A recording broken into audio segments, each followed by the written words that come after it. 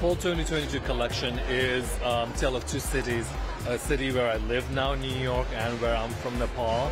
And it's, I would say, it's a New York love song to Nepal. It's about celebration of women here and there. A lot of tie-dyes from Nepal, and a lot of these like technical satins and wools and shearlings, and it's very much that, but done with the lens of New York City.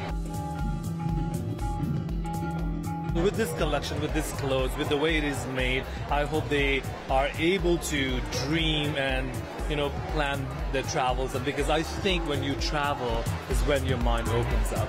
So I hope they are encouraged to, dream and travel. Yeah.